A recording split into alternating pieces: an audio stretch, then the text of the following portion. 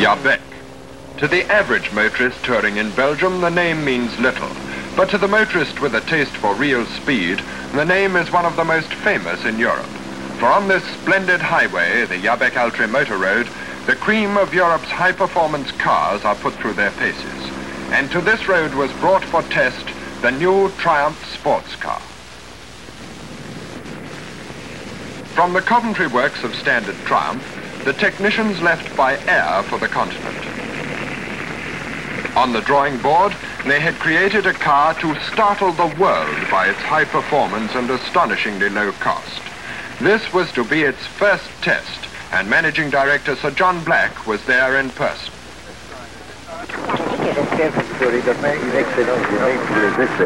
Well, it's very nice of you indeed to come to meet me here. And I'm very glad to come back to Belgium again. Quite some time, 2 years, I think, since I met you in Brussels. And because I had been to Rotterdam before. Timed runs over the flying mile and kilometre with a target. The friendly Belgian authorities had once again offered complete cooperation, and soon the new sports car was being made ready for its runs against the clock. With speeds around the 2-mile-a-minute mark in mind, it's as well to have the tyre pressures right, even on the billiard table surface of the motorway, and the Dunlop technicians go about their business. Other preparation was confined to putting the car into speed trim. Neat little aero screen and tonneau cover in place, roof and side screens off. The man at the wheel was to be Ken Richardson, chief test driver to standard Triumph, who had naturally been closely associated with the development of the car since its conception. As usual at Jabbeke, the tests were conducted under the impartial scrutiny of the Royal Automobile Club of Belgium, whose electrical timing apparatus is a model of scientific accuracy. Theirs would be a factual answer of speeds achieved, and in case of any argument, the forces of the law were much in evidence. Meantime, Sir John Black compares notes with his deputy, Mr. Dick. Sir John is a manufacturer with the keenest practical interest in his cars, and to him, the tests to come were a matter of prime importance. As Richardson takes the wheel, he is already completely familiar with the car. Already, of course, this new model has completed many hundreds of testing miles. But a test to the limit of speed in the full glare of international publicity such as this puts an undeniable tension on everyone concerned. Sir John wishes the driver luck, and at last the Triumph sports car gets underway. And now, time alone is the enemy. And as the attack upon the fleeting seconds is launched, excitement mounts with the crescendo of the engine note. All along the 8-mile ribbon of dead straight concrete, observers are in their positions. And here's the spectacle they've all been waiting for. A car built for speed and traveling really fast into the measured mile. Now the electrical timing gear clicks into robot life, precise without emotion, concerned merely with figures and not with the thrill of speed. But to those concerned with the creation of this new car, the figures mean too much to be awaited without anxiety. But here's the news. 105 miles an hour for the measured distance. But Richardson reports that one plug lead was loose and the engine was firing only on 3 cylinders. In a very short time, the car's away again, this time with the engine really chiming on all 4.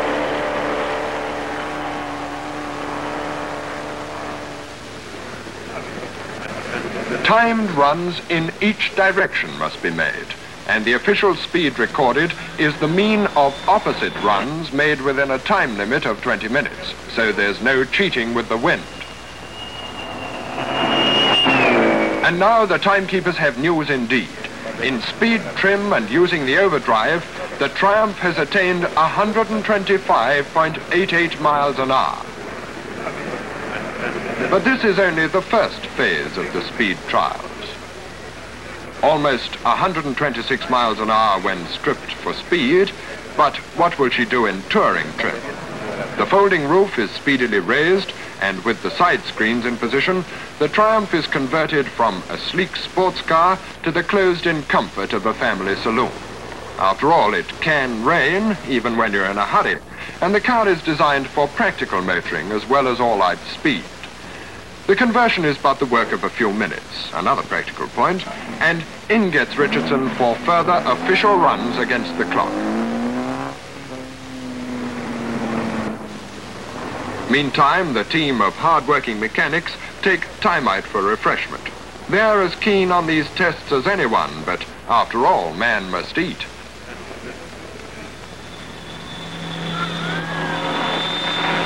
With all weather equipment rigged, the car continues to handle like a thoroughbred.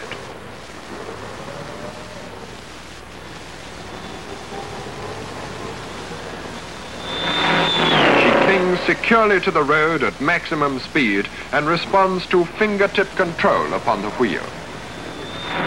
On these runs, tests are made with and without the overdrive, which gives a maximum high gear both for speed and engine economy.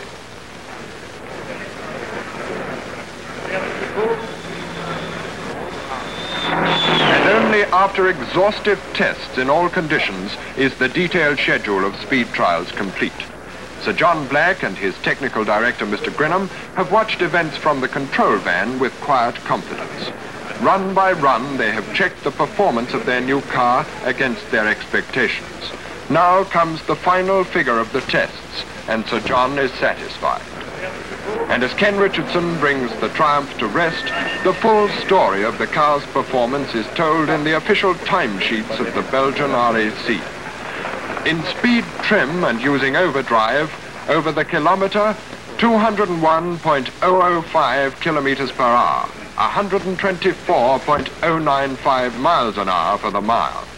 In touring trim with overdrive, 184.889 kph, 114.213 miles an hour. In touring trim, but without the overdrive gear, 175.353 kilometers, 108.499 miles an hour. Small wonder that the journalists get to work, and Basil Cardew of the London Daily Express has a story on his hands. Everyone is keen to get a close-up of the car and to compare notes on its achievement. And Tommy Wisdom, as racing driver and journalist too, is quick to voice his appreciation of the achievement of the car on this, its first showing. With a ratio of performance to price like this car has, it's safe to predict a great future for the new Triumph sports car.